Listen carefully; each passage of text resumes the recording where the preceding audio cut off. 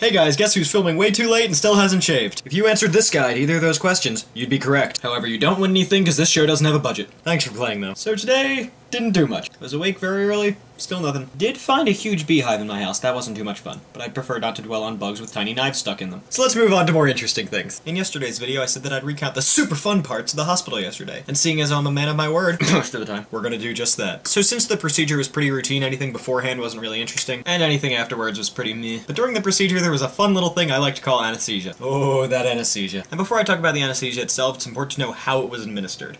You see, the thing about the anesthesiologist is he was a sexy, sexy foreigner man, much like the one you see on the screen right now. And he had an equally sexy accent with a sound all of its own. Kind of like this.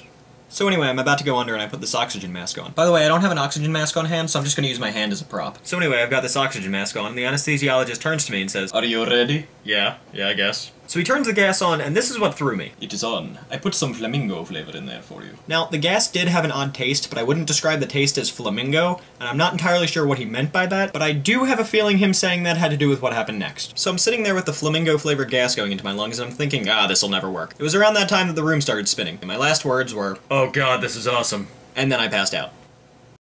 Now, after I passed out is when it got really interesting. I saw flamingos everywhere. When I say this, all I remember is just all over a room, just thousands of flamingos. It was awesome. And I think it might have had something to do with the flavor. Yeah, probably. Then I kind of drifted out, and as I was waking up from the procedure, I just remember thinking, oh, it was a dream, I'm gonna have to do this all again. But it wasn't a dream. So here I am now, once again, craving the flavor of flamingo.